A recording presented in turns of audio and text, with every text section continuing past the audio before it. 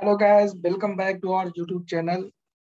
In this tutorial, in this video, I'm going to discuss how we create the test cases, how we automate the API test using the SoapUI. Okay, so in the previous video, I discussed what is the project, what is SoapUI, how we create the project. Okay, what is the test suite, what is the test cases, and how we create. Okay, so now I am going to here show you. So first of all, I will show you how we create the project again. Okay, so first we can select the here file, create empty project, or you can directly click from here this button, right? So this will give you a project name. You can rename this. Okay, like I am going to give the name pet store. Okay, so now this project is created here. Initially this is empty because we have created the empty project, and now we can right click and add the test suite. Okay, so first we need to create the project, and within the project we need to create the test suite. So next step, give the suite name. Like I am giving the test suite 1. So one project can contains multiple test suites. If I expand this, you can hear one test suite. So within the test suite, we need to create the test cases. So this is the test case. Click on this, add the test case. Test case 1. Like I'm going to create here post pets 1 test. Okay. And if I expand this post test, so this is the steps. Within this steps, within this test, we can add multiple steps, multiple test steps. Okay, so let's create here, right click and add HTTP request. So I am going to take the example of this API. This is the pet store API Swagger provided by the Smartware. This is open source API you can use for our practice. Okay, so now I'm going to take this post method. So post method has a request here, right? Some like what is the this one body. This is the URL. Okay, let me check endpoint URL. So I send the request. Okay, here, and when we are sending the request, there are we need to pass the JSON body as a parameters, right? Request parameter. So only this we need to pass, as well as we need to also parameter pass the content type and response content type we need to pass. So these are the current requests you can see here. This is the endpoint URL. We can copy this. Okay, so what we need to do, we can add here one steps, that is HTTP step. Okay, HTTP request. Click on this. Let's add. Okay, you can see here there is a section endpoint URL.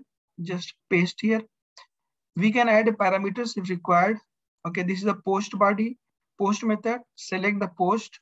Okay, click on OK button. You will get this detail. Now here you can see this is the panel of the SoapUI where there are 2 parts. Okay, right side parts you will get here the response when I send the request. Left hand side panels we need to set up the request details. Okay, so on the top this is the endpoint URL where we are going to submit the request. And here we can add the parameters if we required, okay, for the API. So as of now, I don't have any required parameters for this API. Only we need to send the JSON body, JSON details. So copy this JSON, okay, and paste here. So this is the JSON. So we need to select the media type application/JSON. Select this, okay. And now we don't need to select anything, right? So just now if I want to run this, right? If I want to send the request to the server, then on the top you can see there is a play button. Okay, click on this submit button. it will send the request, and on response you will see at this panel left side. So response we are getting as a JSON, right? So that's why you are seeing here this message. But if I select the JSON, we will get the details. This one. So now we can verify we are getting the expected response or not. So if I send the request, you can see this is the response, expected response. So we are getting same response. It means our API is working fine. Okay, so now here I created one request, that is the HTTP request. Okay, because the REST API will work on the HTTP protocols. That's why I added here HTTP request. Okay, so next, if we want to add another test cases, so you can add here another request. Okay, like I'm going to add here get pets. Okay, here I'm going to check use the next API. Okay, next API is a get method. Okay, get pets. Okay, here this is the URI path, and this is the status. Status is as a query parameters, right? So we need to pass this in URL.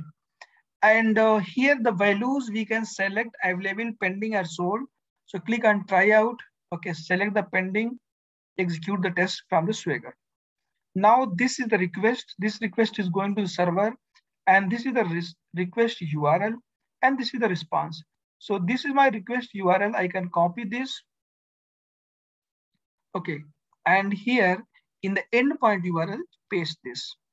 This status is a query parameters. This is the pending value. Click on OK. And this method is not post method. This is the get method. So I can change this as a get. Okay. Let me save this at desktop. Okay. So now if I send the request, you will see response at right side. Okay. There are one data is available whose status is pending. So let me change the status from pending to sold. Okay, empty JSON. There is no content. So there is no sold. Pets are available at server. So let me change this as available. Hit the request, right? I need to submit from this play button. Now you can see we are getting multiple test data. All the test data, all the data what we are receiving from the response, its status is available. All the pets details. Okay. So now if we want to get requests, so similar type we can do. So what we need to do here, first we need to create the project. Within project, we can create this test suite. Okay. N number of test suite you can create. Okay. As of now, I created one test suite, and the test suite you can also create. Let me click on this. So this is the test suite, suppose that two. Okay. One test suite contains multiple test cases. Within the test suite, I can create test cases. Like here, I added one test. One test suite contains multiple tests. Okay. We can create here multiple tests. Like another test I'm going to create, put update pets. Okay, update.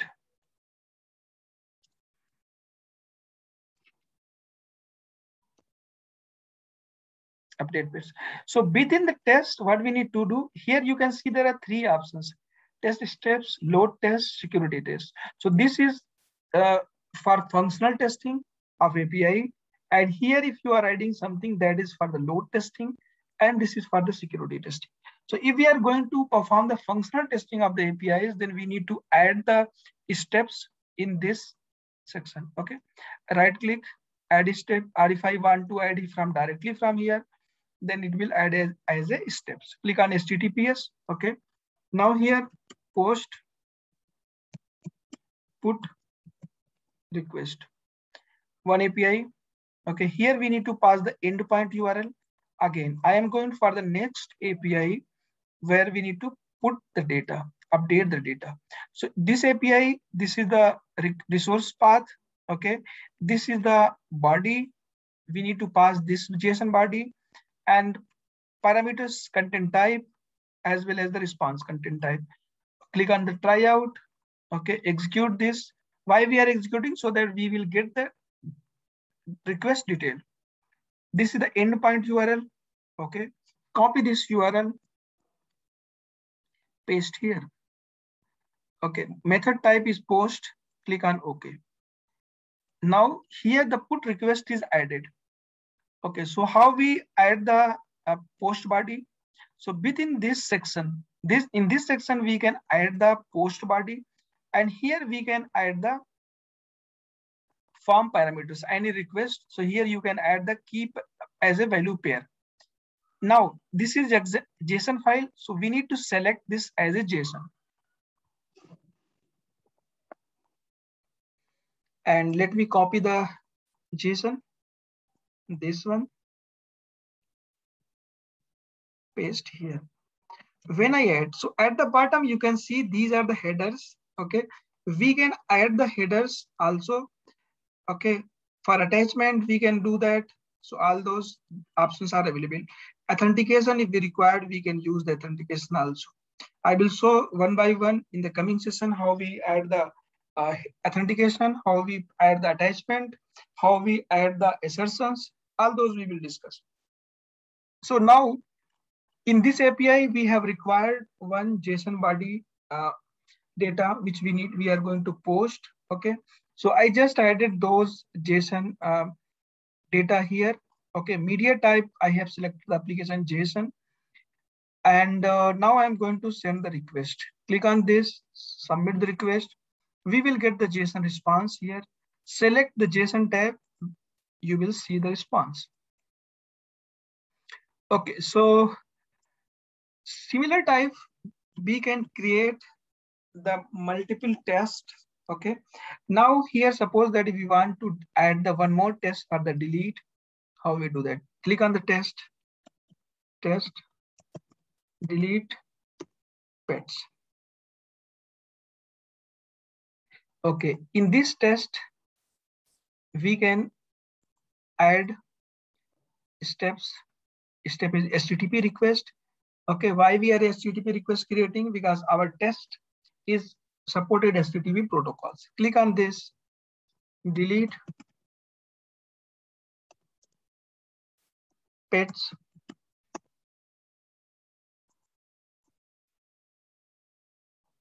Okay, then here we need to select which type method, delete method. And 1 minute here we need to select the put method instead of the post method, right? So this will update the request here. Similar type here we are going to delete something. We need to use the delete method. Like here we need to select the delete method, and here we pass the endpoint URL. So endpoint URL we can get like same endpoint URL, this one. Okay, and if I go here the delete method, you can see we need to pass the pet ID as a path parameters. Okay, this pet ID is going to pass path parameters. So we can use the here ID, like I'm going to this ID, this is the one pet's ID. Okay, we can pass here as a parameter. Okay, there is no other details required. Okay, to hit this API. Now I am going to send the request. Okay, so in JSON, you can see blank data is getting, right? So this data is coming. So this is the expected data we get. Okay, so now if we want to automate the test cases using the SoapUI, so we will add the test cases.